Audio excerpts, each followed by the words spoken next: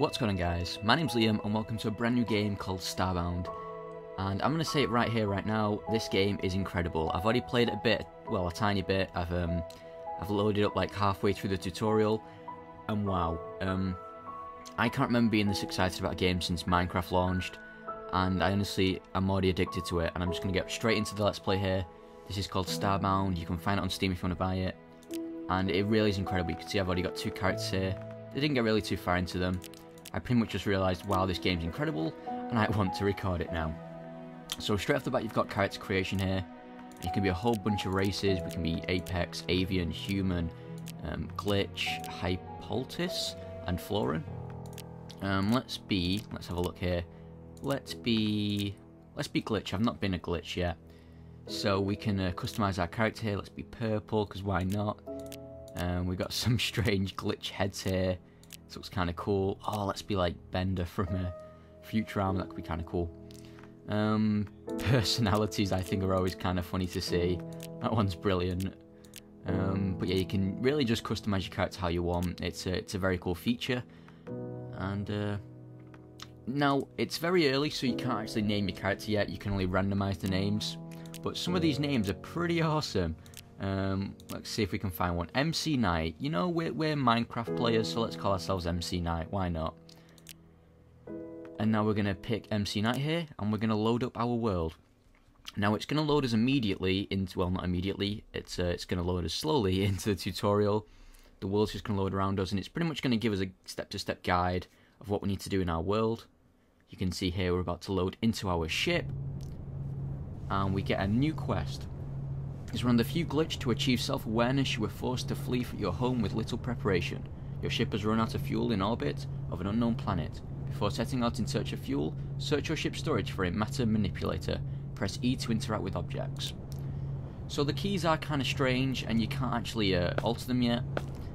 But we have E here, and we need to check our ship's storage, which is this here. And we need to look for this, the matter manipulator. You guys will see how handy this comes in later. It's pretty good. So let's just grab everything we can, because we'll be staying on this this planet below us for a while here. You can see our ship just beneath us. Quest complete. You can see our ship here, and it's stuck in orbit of this planet. Well done. The matter manipulator allows you to manipulate almost anything in the game world, so that's pretty awesome. It's time to search the planet for fuel. To survive down there, you'll need tools. To produce tools, you'll need to make yourself a crafting table. Okay, so we need to get down there and use a crafting table. And this is just the rest of our ship here. This is our little cockpit place. But we need to go over to our teleportation place and get launched down to the planet underneath us. Here we go.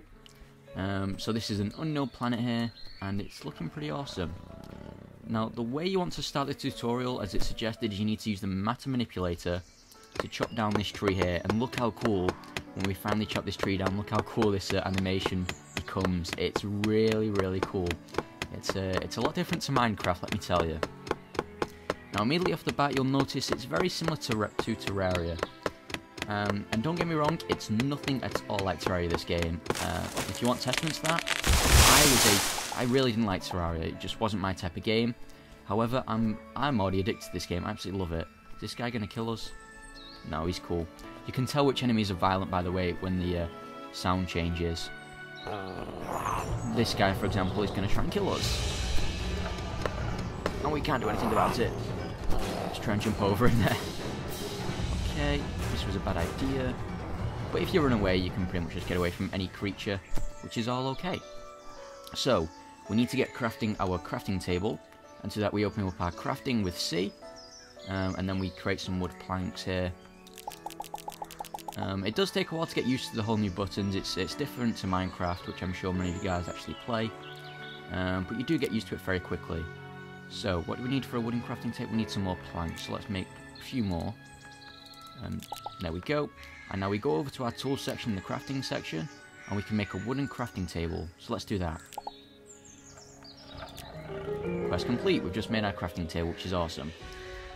So using the new crafting table, we'll be able to access to a wide new range of recipes, which is pretty cool. And now we need to make a bow to get some food. So let's try that. But first we need to place down our crafting table. So let's do that as soon as we can. Having some troubles here. Placing this guy down. There we go. So can we make a... What do we need for a bow again? I forget. We need plant fibre. So let's go ahead and make find some plant fibre. It's just little... This stuff here is plant fibre, so we can use this. We need to be careful of that guy down there. Actually, that's the friendly guy, isn't it? So we should be okay. Even if we're not, we're fast and we can run away, so that's okay. But let's go ahead and grab this plant fibre so we can make a bow. Any time now will do. There we go. Let's grab that. Get away from there just in case he was an enemy. But yeah, you can tell enemies through different sounds in the game, and the sounds in this game sound amazing. Okay. I should really have my sword out. I don't know why I don't. There's something under there as well. Okay, let me put my sword in the bar here. Now we can actually go take on these guys that were stupid me before not having it. And you do get the sword from the ship, so that's okay. And most enemies are fairly easy to handle as well, so that's fine. So yeah, you get the sword from the ship, nothing too drastic there. These guys are friendly, so that's okay. And now we need to go ahead and make a bow. And we make the bow through the tool section here. Let's craft ourselves a bow. Perfect. And now we need to kill these guys, unfortunately, because they'll drop some nice food for us. Okay, we have to kill them with a hunting bow because that's the only way we can get their meat. We can't kill them with a sword, and I suck with a bow. Okay. No, I suck at this game. This isn't good. There's no way I'm dying on the tutorial.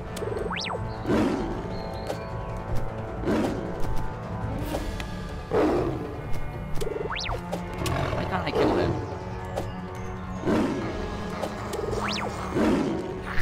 I don't believe it. I'm gonna die. Oh. Okay, so that did not go well. Let's try again and snipe this guy. Let's use our sword here.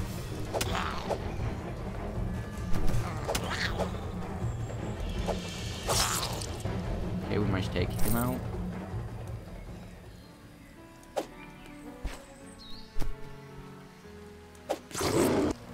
Okay, we finally got him.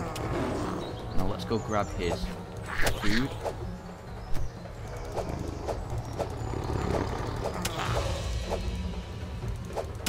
Sorry, it's so intense here.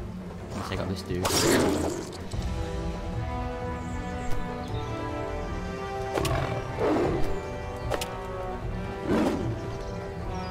Okay. Let me try and just get one shot in there. Okay, there we go. He didn't drop any food though, which is interesting. Looks like we need to go and find some more guys that will.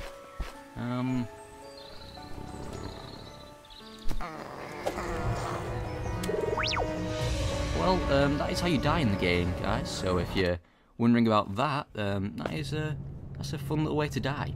So at least I get to show you guys the dying screen, I guess. This is in fact the second time I've died in this game, so I'm not the best, I must admit. But hey, I'm as new to it as you guys are, so hopefully you guys can forgive me for that. Now, when we die, we do keep all our items, and so that's interesting. I'm not sure if that's just a beta thing. But yeah, we do manage to keep all our items when we die, which is a... Okay, let's try and kill you this time.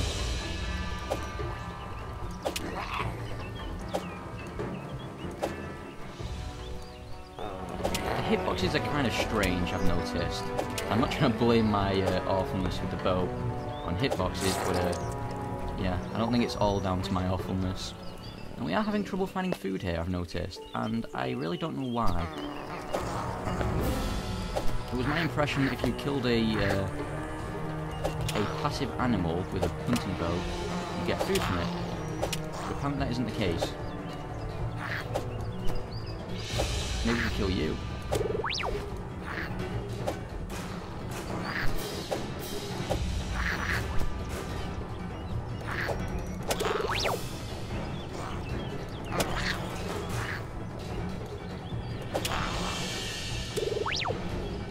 Okay, I don't want to die twice though, that would not be a good thing. Oh, there we go, we got some food. Perfect, okay. So it must just be a random drop chance. That's fine. Okay, so let's go ahead and cook up this food. If we can find our previous base, that'd be nice. Here we go. So what we need to do now is make a campfire. And to make a campfire, we just needed just wood, normal wood. So let's go ahead and place this down so we can cook our food up. Let's place it here. Let's press E to interact with it. And then we can grab the raw alien meat, place it in here, and then cook. And then from there, we can just do that. And we've completed that quest. If you're a vegetarian, toss it away and start planting crops. So now we need to make a furnace. And to make a furnace, we need some cobblestone. Once again, we really just need to use the matter manipulator to get this cobble. Cobble's very easy to get. Here it is right here. Nothing too much to it, just use the matter manipulator, hold down your left mouse button, and yeah, this is how you get it. It's really very simple. So as I said, you really do just get used to the different controls and the different movements and the different things you need to do. It's not that difficult. Eventually, like any game, you just get used to it. I did find myself struggling at the start. You know, I was trying to use all the Minecraft keys. But the fact that they don't give you a chance to combine keys to different movements is actually quite light, because it means that you are forced to just use the keys that they provided, and eventually you will find out that these keys are really the best. Like, you get used to crafting with C, and you get used to opening your inventory with I, and things like that. It's really very easy. But if you guys do have any questions about how the game works, or if you're having any troubles with the game, let me know. And I'll try and help you as best I can. Now, we need to cut down another tree actually, so we can make another campfire. Because we need the campfire to make another furnace. So that's how that works.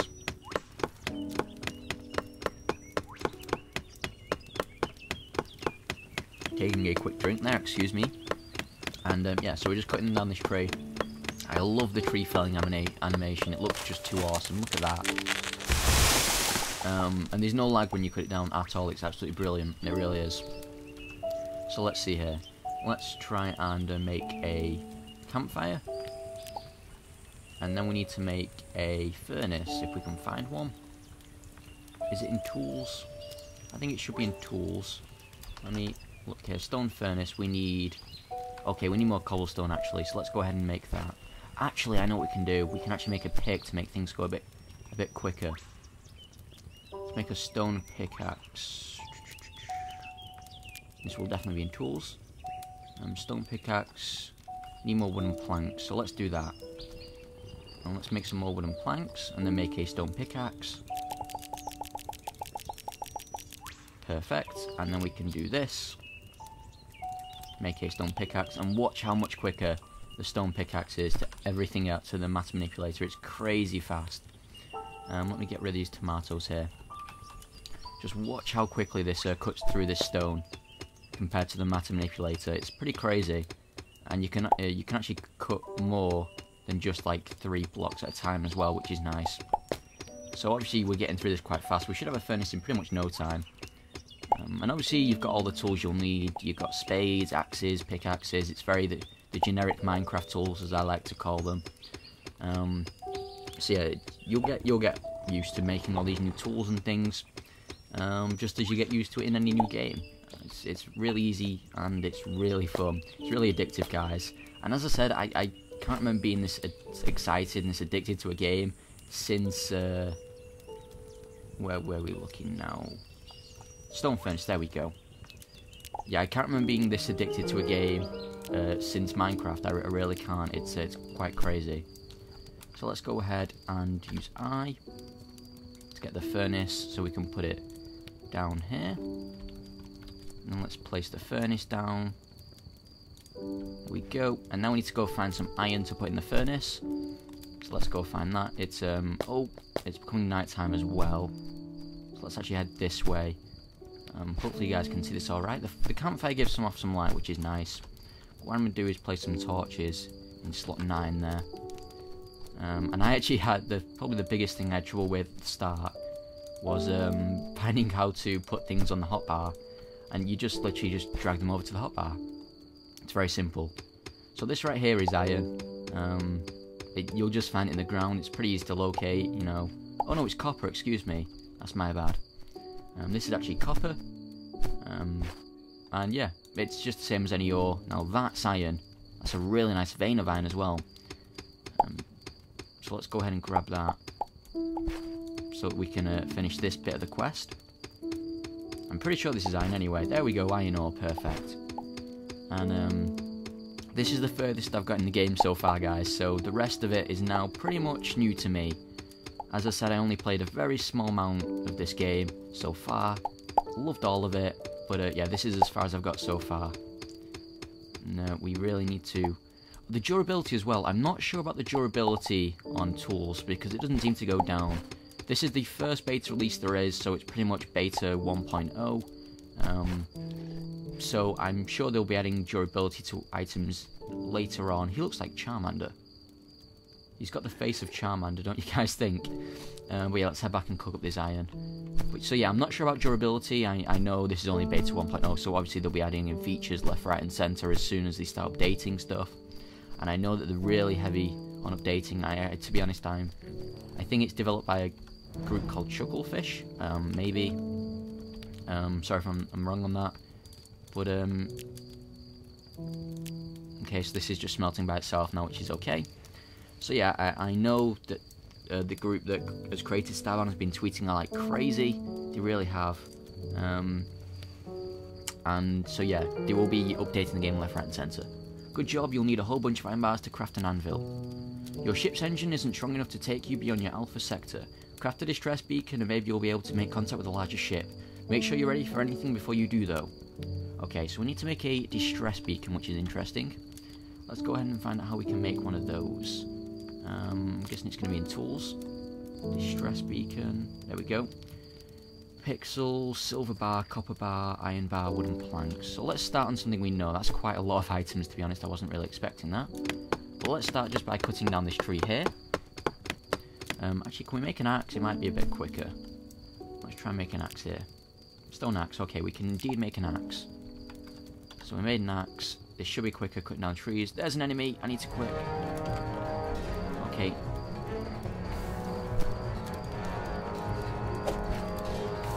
Okay, where'd he go? Have they gone? I think they've gone. Okay. Oh, that was a lot quicker, actually. That axe is a big help. Let's just cut as many trees down as we can if we've got this axe with us. That shouldn't be a problem. Yeah, so another thing is I have no idea how bed works, because I was sleeping in a bed in my first world, and it didn't seem to alter the time at all, so I'm not sure if you can actually sleep through the night or not. It doesn't appear that you can, though, so it's a bit of a shame. But, hey-ho. It's not too bad. And obviously distance improves when you place torches down when it's dark as well, which is nice. Hey, you look evil to me. It didn't even wait for the epic music. Oh, they dropped pixels. Okay, let's go kill his friend then, because we need pixels for the distress beacon. Let's go kill this guy. There we go. He did quite some damage to us, actually. Let's eat that. I think we might need to make a bed here, because I know that making a bed does actually recover health. So that might be nice. Don't really want to make an iron bed, I just want to make a wooden bed. So let's go ahead and do that. Turn a lot of these into that. And we can make a wooden bed. Where's the wooden bed?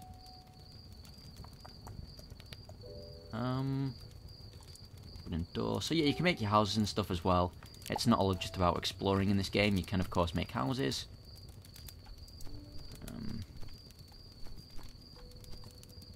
And place some planks down. So for example, you can just do this. Like I'm going to make a nice little platform for my bed here. Like so. So now we can place our bed down. And then this will hopefully recover some of our health up. You can see it's doing so there. And I think the green is the hunger. But I'm not too sure on that one. Don't quote me on that.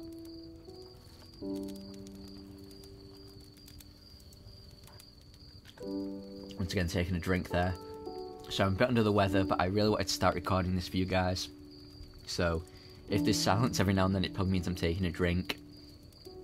And actually guys, I think I'm going to leave episode 1 there. I know we didn't do the entire tutorial, but we got a lot covered. Should I leave it there, actually? I mean, how much do we need to find? We need to find a lot of copper, don't we? Is that about it? Let's just dig down for a bit. See if we can find anything interesting to... like a bunch of iron or something like that. That'd be nice. So yeah, I'm not entirely sure how rare copper is. I don't think I've ever... No, of course we found copper. We found it like a second ago, Liam. So here we go. Let's just dig down. I know this is like the cardinal rule of Minecraft is never to dig down, but hey, we don't have that limit in this game because we can pretty much see what's underneath us, which is nice. Is this guy gonna jump on our heads? Really hope not. Oh, what's this? This looks interesting. Is that just dirt? It's just dirt. That looks interesting. No, Liam, it's dirt. It's not interesting at all. So here we go. Doesn't look like we're going to find another iron vein anytime soon, which is unfortunate.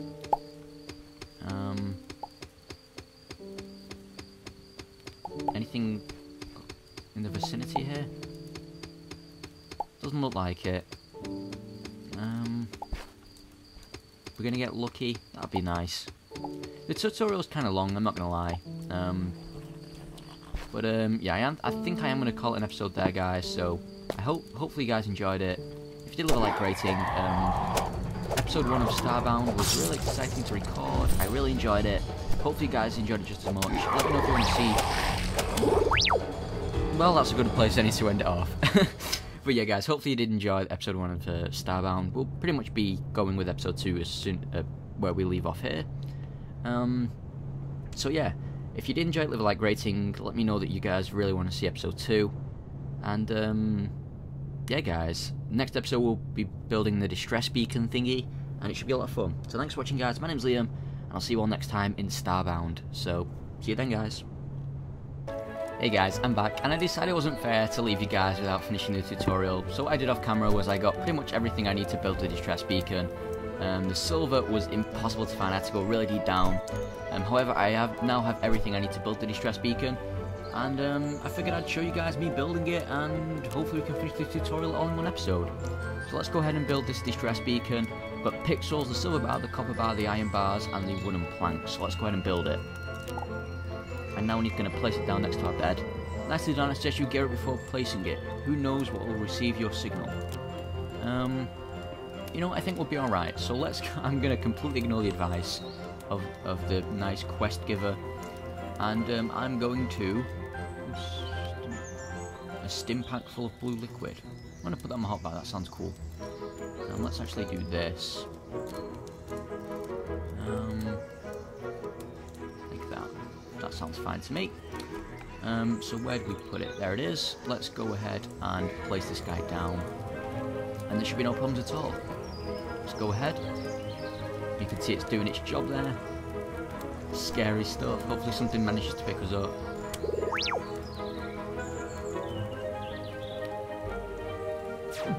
Oh.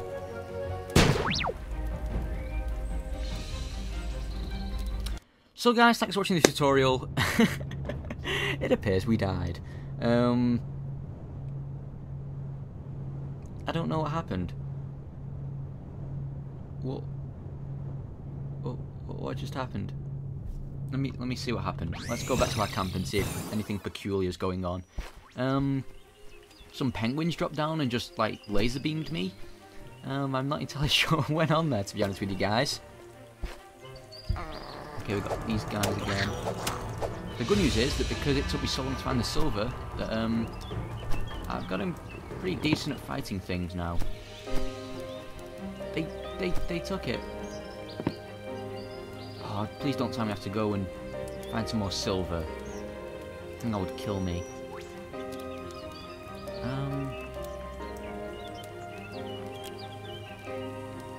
No, you gotta be kidding. That really sucks. You know what, guys, I'm pretty sure that was like the last thing we had to do in the tutorial anyway, so what I'm going to do is call it a day there, kill this guy because I can, and say thank you very much for watching the tutorial of Starbound. It was a lot of fun, and next episode, I'm not sure if we'll be doing some multiplayer stuff, or we'll just be doing single player again, whatever. But whatever we decide to do next episode was a lot of fun. This was the tutorial of Starbound, and it was so much fun. Except for getting the silver. The silver's really rare, and it literally took me maybe half an hour to get. But everything else was pretty fine and dandy. So no worries there.